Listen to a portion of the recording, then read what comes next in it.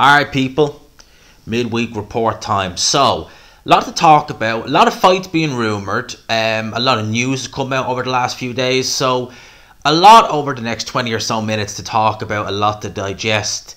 Let's start with something that, it is boxing related, but in a, I'll explain it here, right? So, Bomac, right? Brian McIntyre, Bomac, the trainer of Terence Crawford, the trainer of Chris Eubank Jr., who found himself in a spot of bother, we'll use that word, post-Eubank Jr. fight, trying to go home to America. He had something that he really shouldn't have had and ended up not... spot of bother, we'll use that word. I like that, a spot of bother. All right, we'll use that word first. So, when I heard about that and heard, basically what had happened, I was like, well, for one, how did he get it into the UK to start with?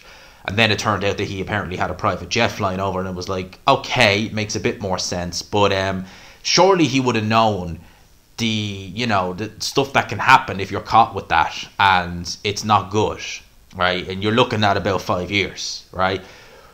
Bomac pleaded guilty. He got a 20-month suspended sentence. The judge waived the statutory 5-year sentence due to mitigating circumstances following a testimony from character witnesses. Alright, and one of them was Terence Crawford. Don't know what he did, don't know what he said, but goddamn, he is a lucky man. He really is. Maybe he's a Mason.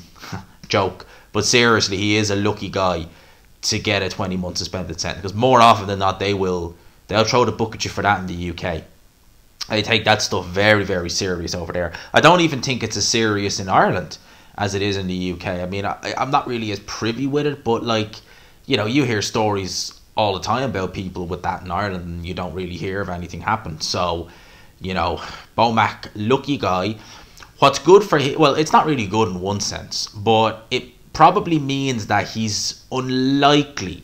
I say unlikely, you never know, but unlikely to get back into the UK anytime soon. Which means that obviously Chris Eubank Jr., who he trains, obviously Eubank goes to the States to train with Bomac. That's no issue. But coming over to the UK to train, to finish training camp, because you wouldn't do the whole training camp in the US and just arrive a couple of days before the fight. It makes no sense with jet lag. They normally tend to come around about a week to 10 days before the fight. Now Eubank Jr. is in the UK and he's fighting in the UK. Bit of an issue getting Bomac over. It's like that in other countries. A good example would be Peter Fury when he was training Tyson for the Stephen Cunningham fight. He couldn't travel over to the US because of previous convictions. It's likewise whenever Tyson fights in the US, his dad John,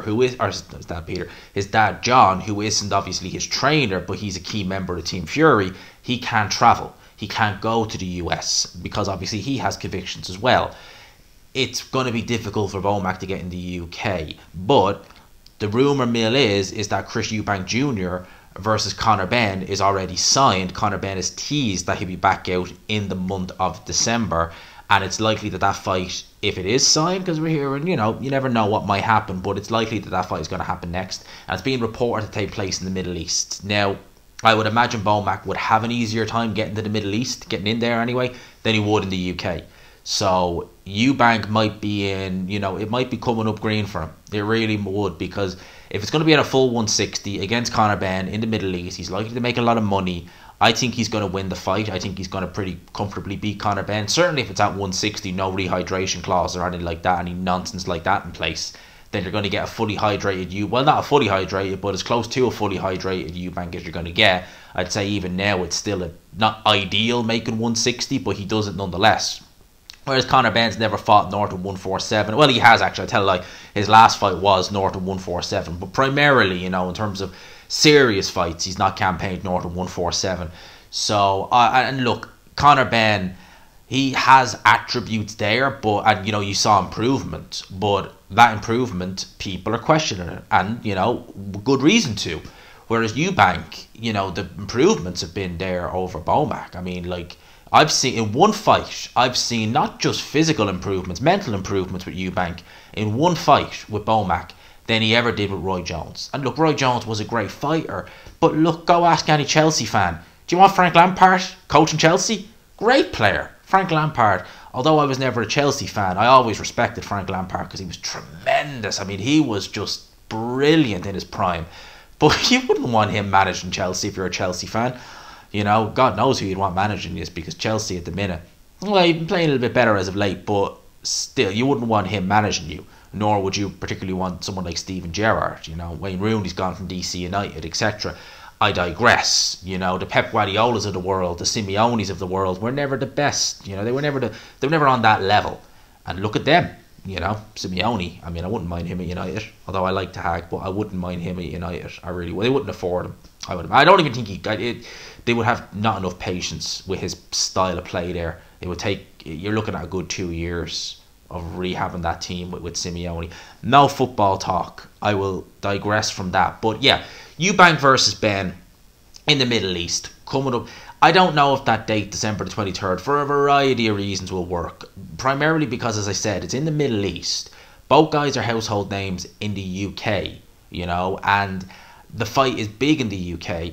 Obviously, I know the reason why they're talking about the Middle East, not just primarily because of money. I would imagine that would probably play a factor, but mainly to do with the fact that Conor Benn still has this UCAD appeal hanging over him. And again, why I just cannot comprehend why it's dragging out so long. You know, if you're going to appeal it, why is it going to take until December or January to get all this underway? You know, surely the appeal should have went in as soon as that National Anti-Doping Agency said we're provisionally lifting your suspension. Surely it should have been like, right, let's go balls to the wall and get it done. Why is it taking... I would imagine they're looking at legal avenues, as in, like, if we go down this road, are we privy to be sued? Because obviously the British Boxing Board of Control don't want that. They were nearly bankrupted by Fish Eyes many years ago, and that obviously is something that they don't want to happen. The British Boxing Board of Control can't afford it. Simple as, they can't afford it. So I would imagine before they go and look to appeal it, they're making sure their arses are covered. Simple as. That's what I can imagine. That's probably the only rational reason I can understand why it's taken so long, to make sure that if we do this, we are A-OK, that we are not going to end up, you know, basically, you know, we'll sanction a fight for money, for pay, for food, you know, that sort of way.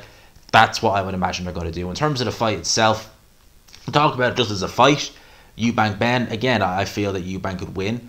I think he'd probably stop Conor Benn, to be honest with you. I think that, you know, Conor Benn, his last fight was on, you know, reasonably short notice, although he was training out in the States, but he didn't look amazing. He was in there with a tough guy, to be fair.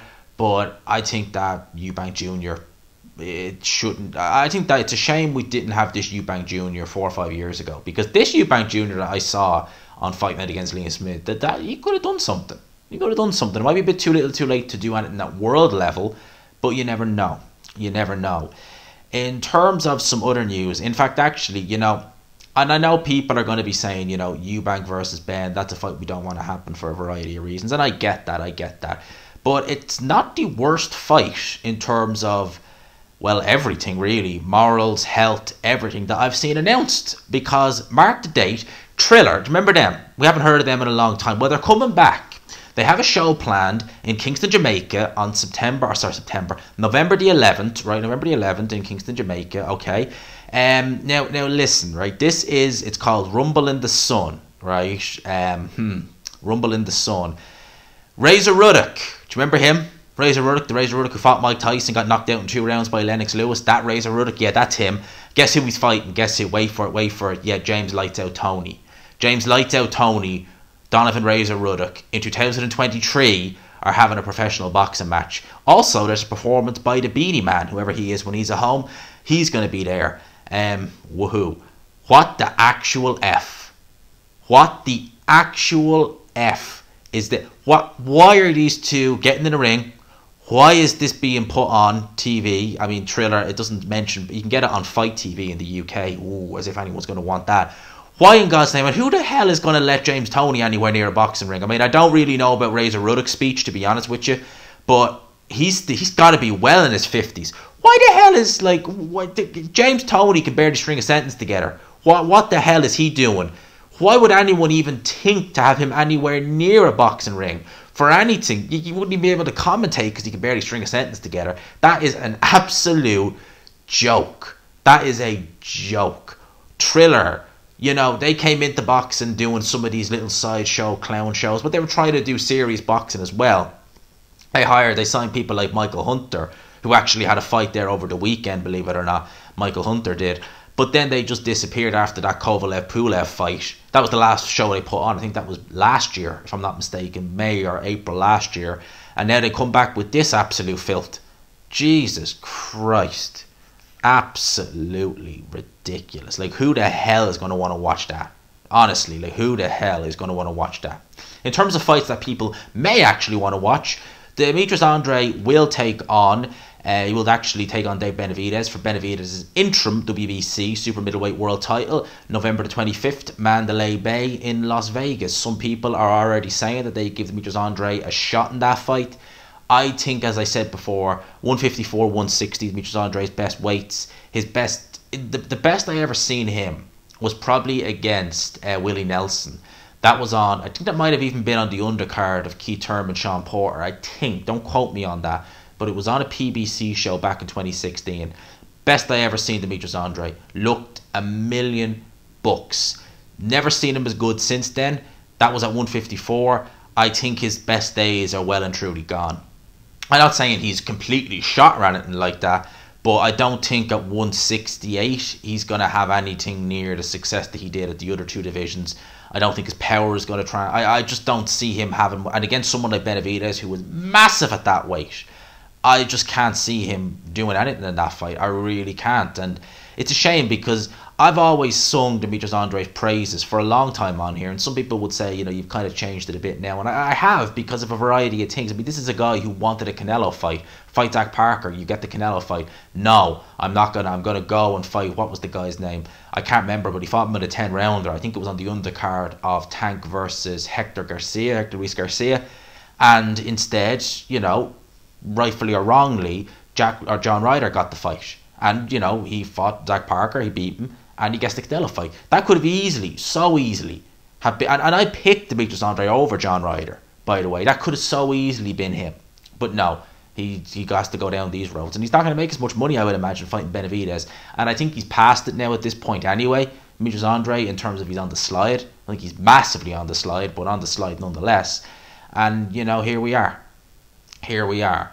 In terms of other fights that are... Well, this has been announced long before, but the ESPN US pay-per-view price, just so you know, of Tyson Fury Francis Ngannou, which is coming up in a couple of weeks' time, is $79.99 in US dollars. So $80 US for the privilege of watching Fury versus Ngannou. Now, I will admit, and I will attest to this, the undercard is absolutely stacked with heavyweight fights. It looks like a really, really good undercard.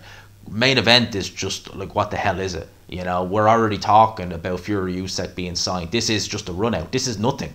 It really is just a glorified exhibition, whatever you want to call it. I'm still unsure if it goes on their record, but that's what it is. $80 US. Now, crucially, we know it's going to be on pay-per-view here.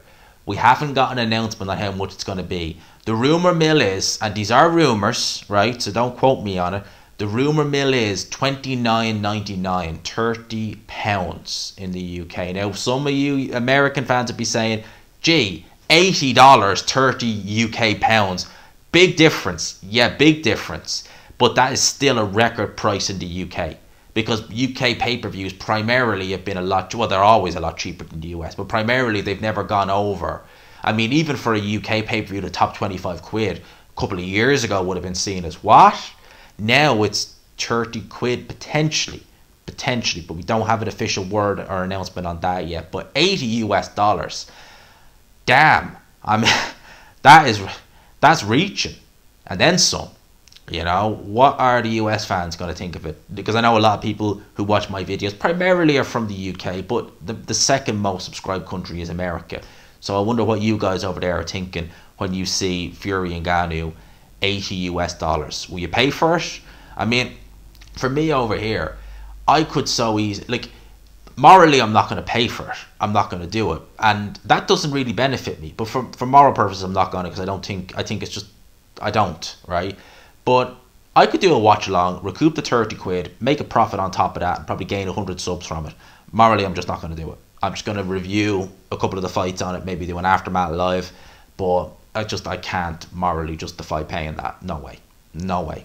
In terms of other heavyweight news, the IBF, now I done the video on this, I already spoke about it, and I already kind of, the IBF rankings, you do look at it and you're kind of like, what? Some of it makes sense, some of it doesn't. As I said, it's like the YouTube algorithms. You're never going to fully understand it. You're just going to look at it and think, huh? What the hell happened there? But if you start to wreck your brain on it, you'll get nowhere. But apparently, you know, it's more so the kind of lower end, because you're looking at fighters who are way further down. You're like, what's he doing there? And he's there. You're going to go down that rabbit hole of just looking at the rankings. You could be here a while.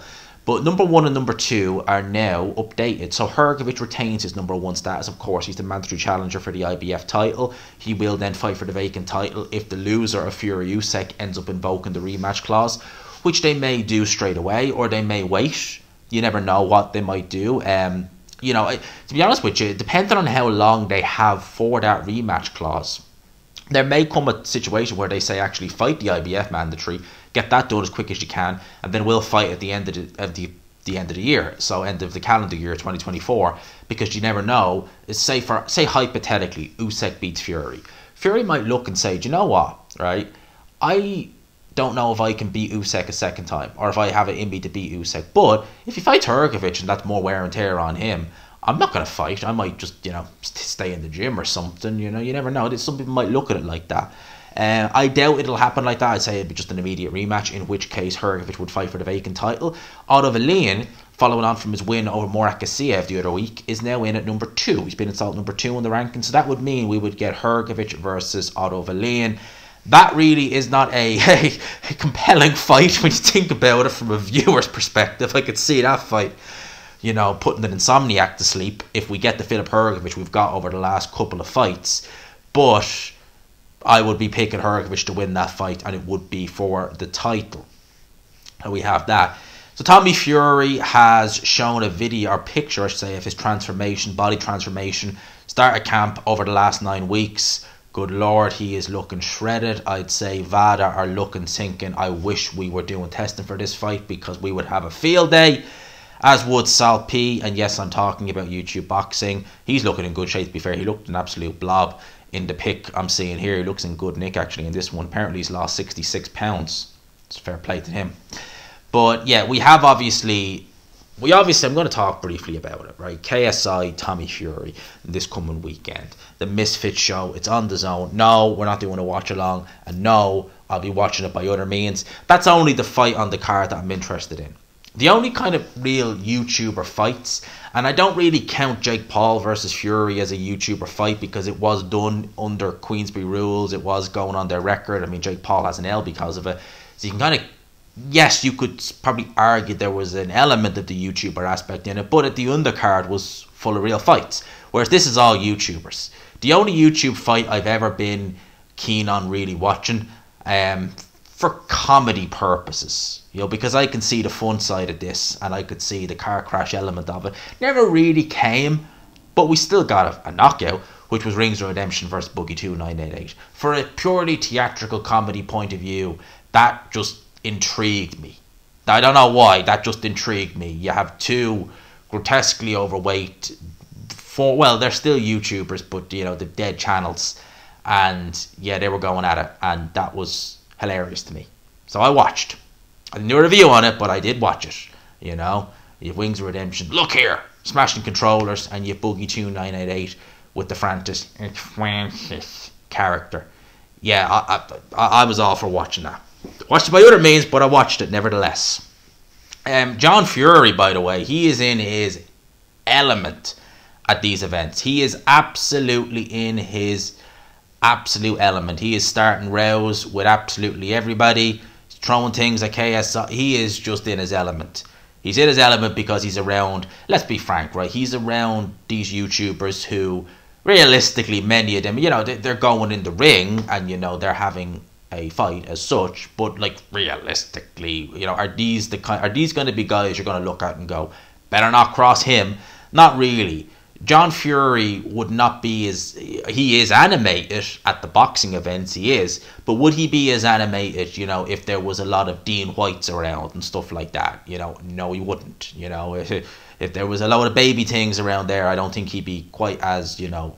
He might do it with security around, but that's the kind of guy John Fury is. He'd really happily square with the baby thing, but security are going to pull you away instantly, you know. That's him. But he was having to say on actual boxing when he was asked on thoughts on Fury versus Usyk being signed, and he said, and I quote here, he, Alexander Usyk, is lucky to get a shot after what happened with Daniel Dubois, because Dubois should be the champion. Usyk doesn't pose a threat to Tyson, but the Saudis want it. They paid for the fight, so it's happening. Doesn't pose a threat to Tyson. Right. So all the moving the goalposts earlier in the year, you know, if he doesn't pose a threat, why did Tyson Fury say he needed a tune-up in 2022 when the negotiations were going on? Because to imply you need a tune-up fight before fighting someone who's essentially a little middleweight and who shouldn't, you know, pose a any threat, that doesn't quite jive. And that did happen in early 2022 where Joshua was toying with the idea of step-aside money. There was talk of Fury Usyk. He said he needed the tune-up fight, which was Dillian Whyte. Why would you need a tune-up fight for a middleweight who, you know, according to your father there, poses no real threat, answers on a postcard? We know, obviously, we know that this is... Tyson Fury, Team Fury see this as a serious fight. You know, they do. I remember Peter Fury in interviews was saying, you know, it is a serious fight. You know, he's obviously backing Tyson, and you would expect, like, I'm backing Tyson as well. But Peter Fury knows this is a serious fight, and it is a serious fight. And look, whatever happens, you know, obviously we know what's going to happen on the October 28th. You know, Francis Ngannou, he ain't got no chance. He ain't got no chance. But all I'm hoping is that we just get the date announced and then we can really start, you know, because I believe this fight is going to happen. You know, I know you could say, gee, you've fallen for it a few times, and I have. You know, I really thought it would happen earlier in the year, but I do believe it's going to happen. Call me crazy, I do believe it's going to happen. And, you know, once we get the date, that's going to be a good thing. David Haye has predicted that KSI will upset Tommy Fury on Saturday night. So Tommy Fury's going to win. Put a bit of money on that. David Haye has picked KSI. We always know David Haye is involved, you know, so money on Tommy Fury ASAP. David Haye has picked him. I think that's pretty much a foregone conclusion. He's going to win. So there you go. I think Tommy Fury is going to win, though. I'd be very, very, very surprised if KSI beats Tommy Fury in any way, whether it's by point, stoppage, or I'd be very surprised, very surprised. Now, let's look at some of the fights that are up and coming or being talked about in the pipeline. Shout out to International Boxing News. They're always very good with getting the news out with regards to fights that are in the pipeline. And I'm really intrigued with this fight right here. Lee McGregor, who obviously lost his last fight, and he hadn't looked himself over the last year or so since he had that draw in Bolton at the start of last year, and then obviously he lost his last fight. The rumour mill is that on the 1st of December, which is a Friday, I believe, in Blackpool, which is strange, it's not a place you'd associate really with boxing, is that he's going to be taking on Isaac Lowe, and that'll be on Channel 5. That's a good domestic fight on Channel 5. No one can really complain about that. Isaac Lowe, obviously the man who, you know, would make you believe spell check doesn't even work. If you've ever seen some of the tweets he uses, clearly he maybe doesn't have spell check on, or maybe he doesn't. Maybe he thinks that his spelling is right and spell check is irrelevant. That's what it's there for, so you don't make yourself look a you know what, which he does consistently with spell checks. But nevertheless, him against Lee McGregor is a decent fight. I rate Lee McGregor. I think that he has looked a shell of himself in reality over the last couple of fights. I don't know what's been wrong with him. Whether there's been some weight issues, personal issues, I don't know. But all I know is that he is a better fighter than those two performances would have you believe. In terms of some other fights that have been announced or rumoured, Gulamarian, the champion, the WBA champion at cruiserweight, it's rumoured that he has a deal reached to face Yuniel Dorticos on November the 10th, which again is a very, very interesting, intriguing fight. It's not a bad fight at all. Yuniel Dorticos is a dangerous man at cruiserweight. Very flippin' dangerous. That man at cruiserweight is, I would say, do you know what I want to call Yuniel Dorticos? He is the first of the new age of Cuban fighters. That's the best way I describe him. Because Cuban fighters before Yuniel Dorticos, safety first, don't really, they let their boxing do all the talking.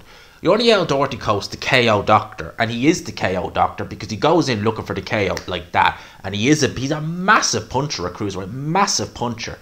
He has kind of started the trend because we're seeing it now with some Cuban fighters who come. They're a lot more aggressive, you know. Frank Sanchez being the exception, but a lot of them will be a lot more aggressive now than they used to be. And I want to say he is the start of the, I call it the new age, the new ager of Cuban fighters, where their boxing is still there, and they can still box. You know, Doherty Coast can box a bit as well, but they go in and they're looking for the jugular. You know, they are actually a lot more exciting than they used to be. You know, and maybe you could say Ortiz was the guy who really started it, because Ortiz, you know, the only fights he's had that have been stinkers have been when the opponent has really just turned up to survive. You know, the Malik Scott and the I fight he had against Christian Hammer, who always does that. But if you look at some of his performances, like the Brian Jennings, you know, electric. You know, not Brian Jennings, and a lot of respect, a massive heaps of respect for Brian Jennings, you know, as a man. But, you know, he was never a top-tier heavyweight. He was always he was world-ish level on his day, but just about that, you know. But Ortiz, you know, throwing shots from the get-go. So, yeah, it'd be interesting to see that fight. It's a very good fight of itself. I think that's pretty much it. So, we got most of the kind of rumour mill on fights. We talked about everything that's been in the news over the last couple of days. So, I will leave it there. I hope you enjoyed the video, people. I don't know if I'll have anything, unless anything comes up tomorrow. I don't think there'll be any videos going out on Friday. I might do a post-fight to KSI Tommy Fury. And hopefully, if all goes according to plan, we'll do a little Sunday sesh. How about that? We haven't done a Sunday session in a while. We normally do them after a fight, but we'll probably try and do a Sunday sesh regardless this coming weekend. So I'll leave it there. Hope you enjoyed it, people. Smash the like button if you could. Hit subscribe, of course, if you haven't already. As always, I appreciate the support. It's been amazing. More support, the better. Smash the like button. Share the vids, because that really does help. It massively helps as well. Comment, all that good stuff. We get the numbers up. They've been growing and growing and growing and growing. It's been lovely to see. I've been so thankful for it. I appreciate it all. Thank you, everybody. I will talk to you. Peace.